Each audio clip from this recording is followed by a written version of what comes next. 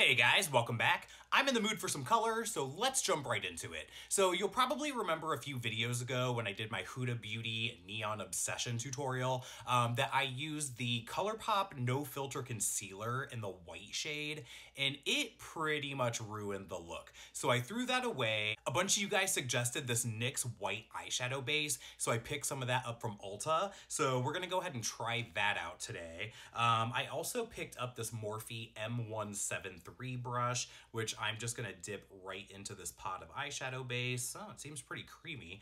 And we're gonna go ahead and start with that on the lids. And you guys probably will also notice that my sinuses are still acting up. I feel like the seasonal allergies in Northeast Ohio just never end. And I've tried all of the allergy meds. I've tried the over-the-counter shit. I've tried the stuff that you have to buy with an ID, and nothing seems to work. So I guess this is just where we're at. So if I sound really sinusy, I'm sorry. I can even hear my ears are all clogged up too. So again, this is a first impression. I just opened up this pot of eyeshadow base, so we'll see how it goes. So it definitely does have a creamy kind of feel about it. It doesn't feel like it's setting down, but it also doesn't feel as wet and sloppy as the ColourPop concealer did. So I'd say already we're doing a little bit better than we did with that.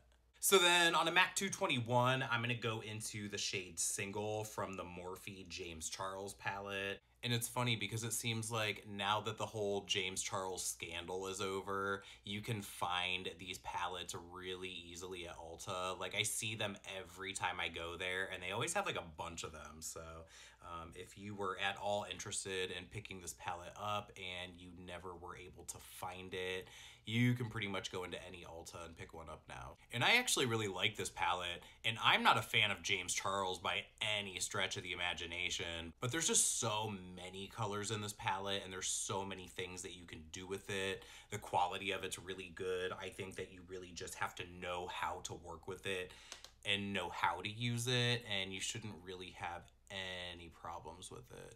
But I've actually only used this color a handful of times, and I've never used it as the main or the deepest kind of color. So today's the first time that I'm doing that. And just kind of building that color up into the outer corner. I am gonna go in and build it up into the inner corner as well. But for right now, I'm just gonna starting in that outer corner and building up the intensity that I want there.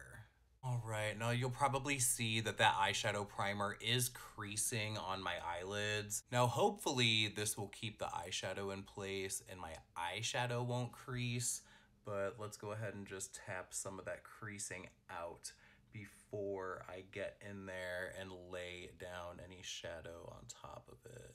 With that same shade, I'm just gonna start to build up the inner part of the lid. Again, this is going to be more of a halo smoky eye look today, so go ahead and build that color up there as well. And I've got a zit right there underneath the head of my eyebrow that I did not conceal properly.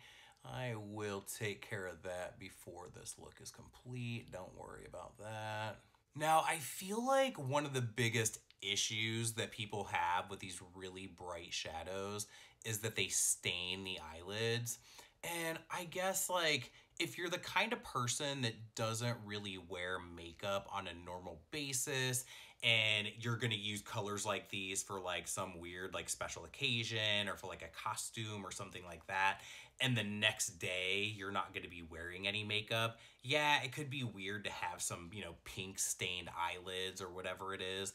But if you're the kind of person that wears makeup every day, does it really matter if your eyelids are stained a little bit? Because I mean, the way that I look at things, if my eyelids are stained, I'm just gonna slap some more makeup on top of it anyway the next day, and you're not gonna see any of that staining underneath. So I don't really know what the big deal is about staining as an issue with these products, but it's really not an issue for me. And I'm not going to be too worried about blending out the edges of the shade because I am going to be going in with another color to blend it out further. So it doesn't need to be completely blended out. And let's go ahead and take some of this primer underneath the lower lash line as well, because I am going to be taking those shadows underneath. So now on this MAC pencil brush, which I think is a 219, yeah, I think that's what it is. I'm going to go into that same shade called Single, stamping that color in right on top of that primer on the outer corner of the lower lash line.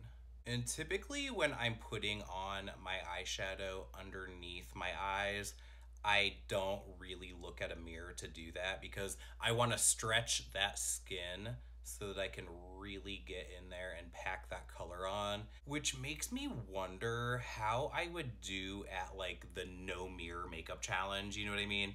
Where you're doing all of your makeup without looking into a mirror. I kind of want to do that. And I know makeup challenges haven't really been a thing on YouTube in a long fucking time. When I first started my channel 2 years ago, a lot of those challenges were really popular, but I was like, I don't want to do what everybody else is doing. I don't want to do these challenges. They just seem really silly. But something like that, I'm just really curious to see if I would be any good at that. But what do you guys think? Would you like to see a no mirror makeup challenge and see how good or bad I would be at it? Let me know down below. Maybe I could make that happen. You know, overall, I'm a really big fan of like a dark, smoky, bronzy, neutral colored eyeshadow look, but I really like these bright, bold, vivid colors too. But I'm all over the place, honestly.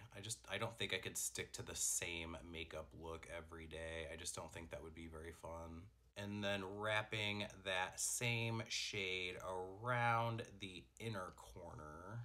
And for a look like this, I almost don't really care about precision too much. I just think that when you've got a lot of look going on, it's not really about precision. This is more about like quantity, not quality. So if it's not perfect, it just doesn't fucking matter. So now that I've got all that purple packed in there, I want to blend that out with this coral shade from this Huda Orange Neon Obsession palette. This is the bottom center shade here. It's kind of like a corally, pinky kind of tone. And just kind of stamp that along that outer edge of Single. See how that blends out. See how we like those together.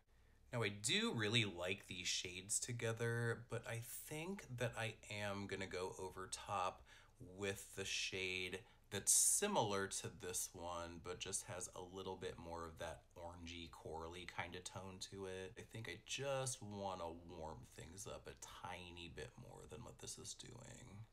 So this color in the upper right-hand corner of this palette, it's very similar to what this is. It's just a little bit more corally. So let's go ahead and build that into that outer edge and see how we like that. Yeah, I think that's more of what I was going for. Just seems a little bit more interesting and a little less obvious than just like a pink and purple together, you know what I mean? And then I wiped off my pencil brush that I used to apply that shadow on the underneath side of my eye. Take that same brush and press into that corally shade, and then just kind of skim the edge of what I've laid down here so that we can add a little bit of that brightness to the outside of the purple underneath, the same way that we did with the purple on top.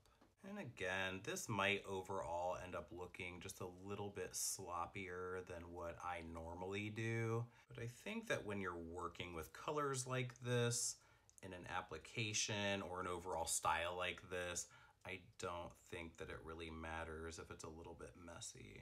So now I'm gonna lay down the shade Skip. This is from the James Charles palette on this little Morphe brush. This is like a bullet crease brush that came in some set that I bought at Ulta. Wanna lay that color down right next to this purple shade to kind of give myself a transition into a shimmery yellow right in the center. And I think that a yellow is gonna make more sense right next to a pink than it's going to next to a purple. And if you look where I laid down that eyeshadow primer, where it's creased, the eyeshadow is definitely collecting into that crease right there. So I guess we're just gonna have to see how long this shadow lasts with that primer. But just as a first impression, I don't know that I'm really feeling this primer all that much.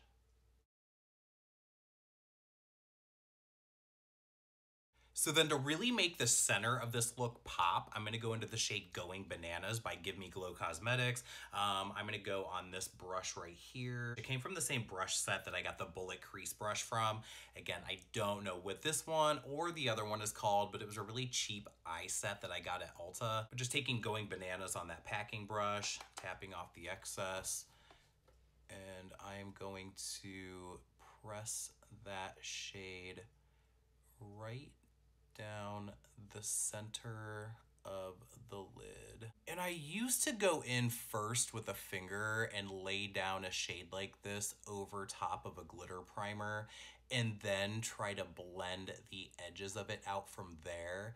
And it's just really hard to blend the edges out when you're doing it that way, where if you take a dry brush and you lay down the shadow and kind of blend it out to start with, you can then build up that color on top and you already have the blend, you know what I mean? And then we can just add that intensity to the center with a finger, and it's just so much easier, and I just think it works out so much better. That is definitely a sunset halo smoky eye if I've ever seen one. I feel like this just needs like a little black airbrush palm tree somewhere in there. And then we've got like a full-on 80s mall t-shirt going on here on my eyes. That's fine, I don't mind. And a shadow like this is just so versatile. I mean, you can get a really soft, subtle kind of yellow sheen from this, or you can go in and build it up really intense and really vivid, really reflective. It just depends on how you choose to use it. Then lay that same shade in the center of the lower lash line. That way we've got that pop on the underneath side as well. And then I want that to be a little bit more intense right down the center. So on my pinky finger, I'm gonna take that same shade and just kind of press right into the center of where I've laid that down. So you can see the difference on this side with the finger application laid down on top of what I already had compared to this side where it's just laid down with the brush.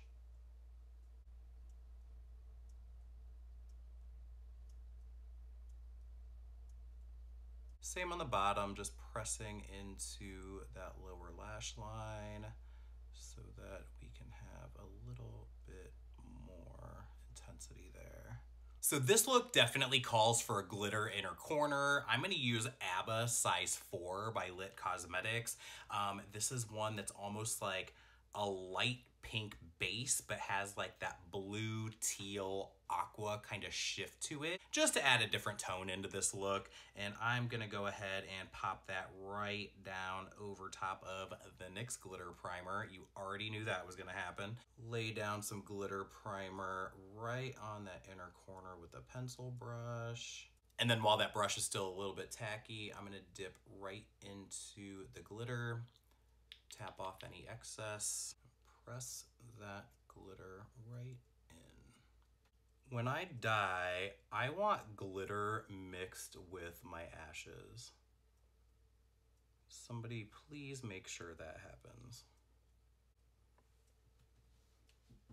So then for the waterline, I'm gonna do the Night Moth Lip Pencil by MAC.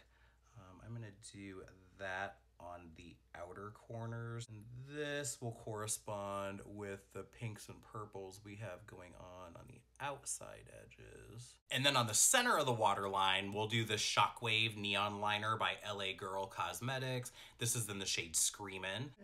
And this will just work really well with the yellow shadow that we have going on next to it.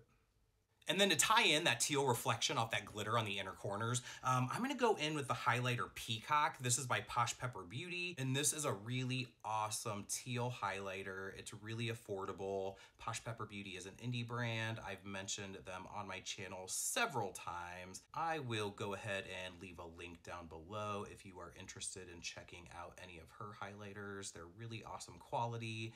They're really affordable. And if there's a shade that you're looking for that is not available on her website, she does do custom orders. So, and I figure if we're not going for wearable makeup, then let's just not go for wearable makeup.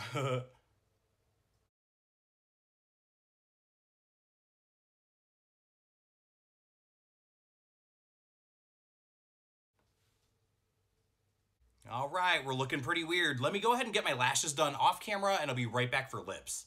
So lashes are done and all that's left is a lip. I figured I wanted to keep that a little bit weird too. So I am gonna use the MAC Grand Illusion Liquid Lip Color in the shade Let's Rock. This has almost like an orange pinky shifting base with a greenish glitter going on to it as well. There's all kinds of shit going on in this tube. It's an old favorite. I don't really use it that often because it just is kind of fucking weird. But I figured today's a go big or go home kind of look, so that's what we're doing. Now I do have a lip liner on. This is the Urban Decay 24/7 Glide On Lip Pencil in the shade Rush. I like it because it really is just like a nice natural, like it's my lip tone in a lip liner. So I've had that one on the whole video, so I'm just gonna top that off with this lip color. I just love this because it's just so weird. It's pink, it's orange, it's green, it's all of that shit. It's not really a wearable color, but it really is a fun one. And I'm kind of doing a thinner application of this.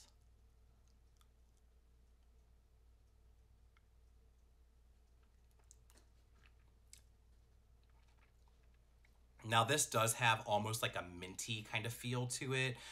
Not quite as minty as the Buxom lip glosses, but it's definitely there. There definitely is a little bit of that minty feel to it. Add a little bit more of that in the center of the lip.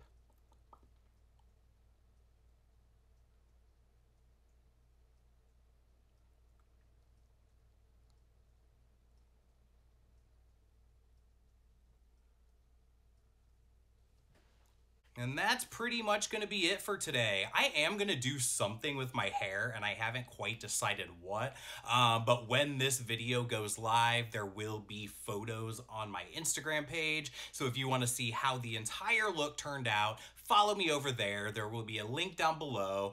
Thank you so much for watching. Thank you so much for being here, and I'll see you guys on the next one.